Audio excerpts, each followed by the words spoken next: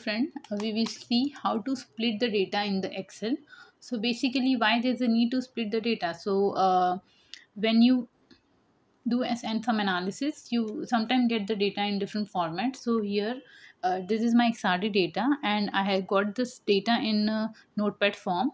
This is my x angle, axis in which is the theta angle, and this is the PSD, which is the intensity. So I want to take this data in some another software like Excel, Origin, or the Prism, and I can plot the my graph, XRD graph, using this data. So before that, I will select all the data point and copy it to Excel.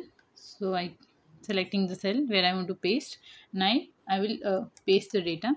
So here the x uh, axis data is angle and y is PSD. So these two data points should be separated, but if you see, this data is in the single column, and before I do any plotting, I need to process the data. So data splitting can be a part of data processing of your research work in we can split the data using some feature of the Excel, as you cannot individually split the cell, uh, as this is a very huge data, as you can see. So in order to split the data, first we will select the column which we want to split, and then we will go to data tab, and then we you can see the text to column option. You can click here, and another window will pop up. So here there's a two option, delimited and fixed width. So delimited option is for characters such as comma or tab separate each field.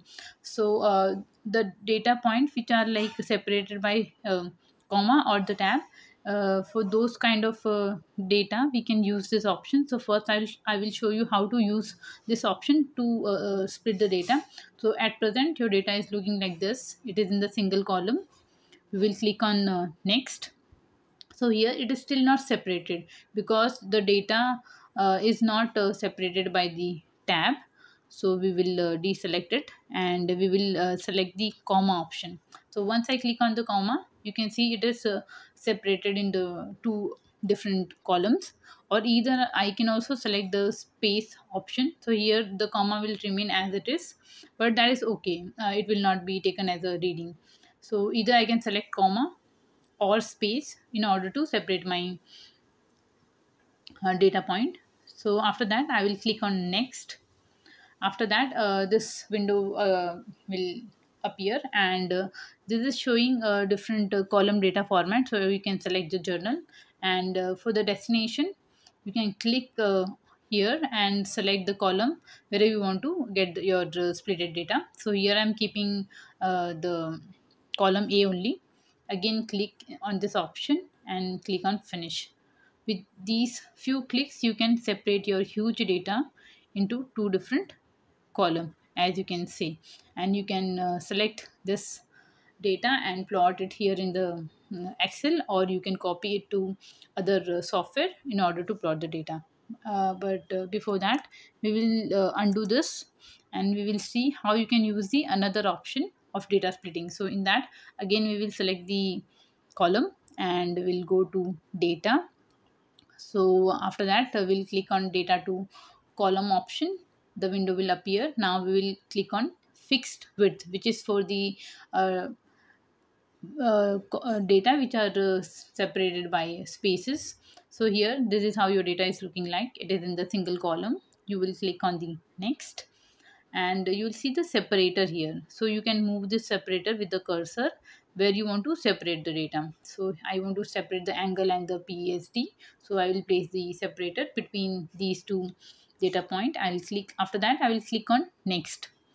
So again, I can keep it as a journal, and then now I will choose another destination just to show you how your data will appear. So I'm selecting column D here. again click here, and this is your data will look like after splitting. So after that you can click on finish. So if you want to do any changes, you can even go back and you can change it. So we have already done the changes. We can now click on finish. So this is how your data is splitted in column D and E, and your column A data point is unaltered. So you can select D and E data, and you can plot the graph, or you can paste it to use the data for analysis in other software. I hope this was a useful video. Thank you.